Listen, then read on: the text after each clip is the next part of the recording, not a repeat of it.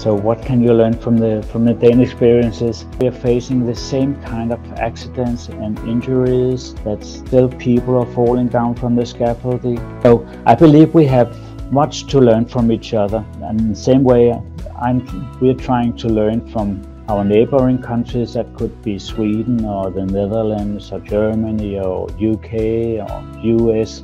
We look into what are they doing there. And business is Zemo Outsource Solutions Incorporated, and I've been a member of ECOP since 2010.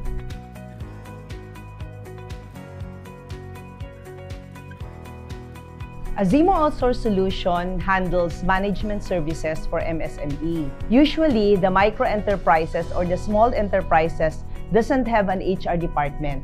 So they usually get our services to outsource their HR services for their employees.